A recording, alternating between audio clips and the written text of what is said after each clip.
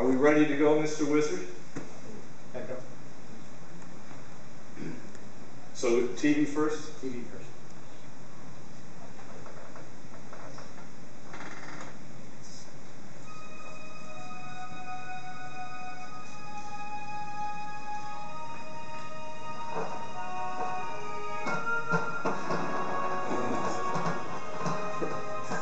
Pretty impactful, isn't it? Enthralling. That's max volume, by the way. That's max volume. Then you hang it flat on the wall. Right, we And don't. the speaker fires straight into the wall. More than 3,000 years ago, a man named Job complained to God about all his troubles. And the Bible tells us that God answered. Do you give the horse his strength? Or clothe his neck with a flowing mane? Do you make him leap like a locust, striking terror with his proud snorting? He paws fiercely, rejoicing in his strength, and charges into the fray. He laughs at fear, afraid of nothing. He does not shy away from the sword. The quiver rattles against his side, along with the flashing spear and lance. In frenzied excitement, he eats up the ground. He cannot stand still when the trumpet sounds.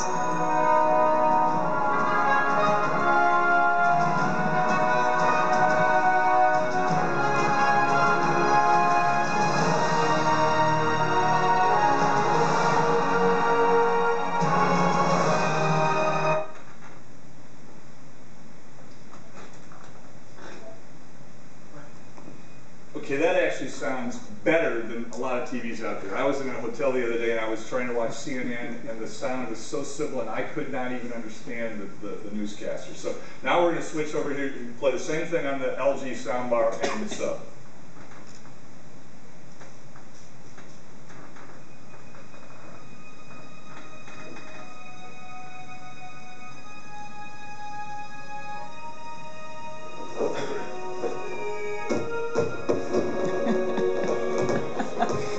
Big difference? Not so much.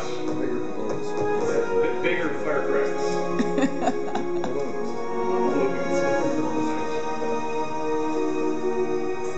Also max volume.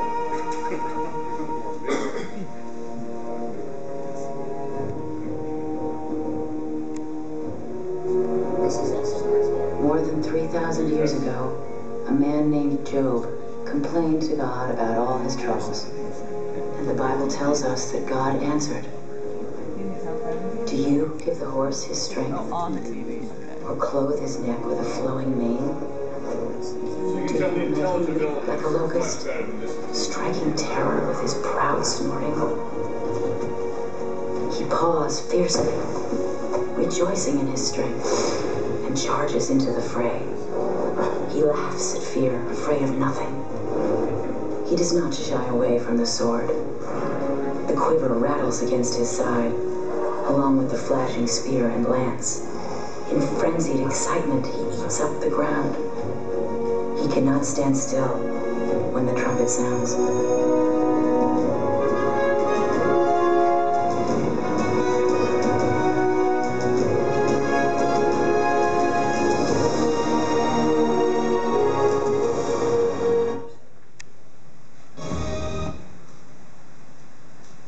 All still from the front. Okay, now lastly, we'll play it through real audience. Versus a fake one.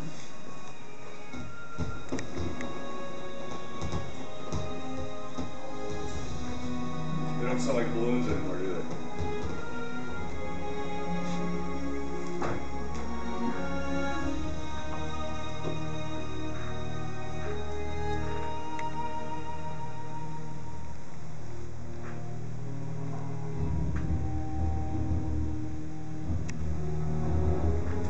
More than 3,000 years ago, a man named Job complained to God about all his troubles. And the Bible tells us that God answered. Do Do you give the horse his strength? Or clothe his neck with a flowing mane? Do you make him leap like a locust, striking terror with his proud snorting? He paws fiercely, rejoicing in his strength, and charges into the fray. He laughs at fear, afraid of nothing. He does not shy away from the sword. The quiver rattles against his side, along with the flashing spear and lance. In frenzied excitement, he eats up the ground. He cannot stand still when the trumpet sounds.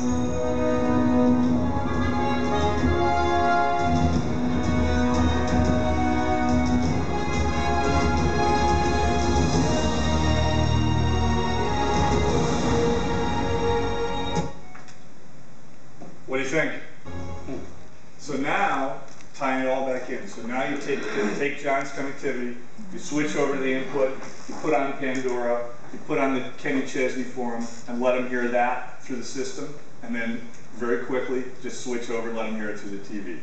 Now, so they're going to buy something at that point, and if they don't buy it now, they're going to buy it from you, because you've just established yourself as the expert, because once they get it home and find out how bad it sounds, and it really does sound worse than the TV they have, they're going to come back, and at least you'll sell them something.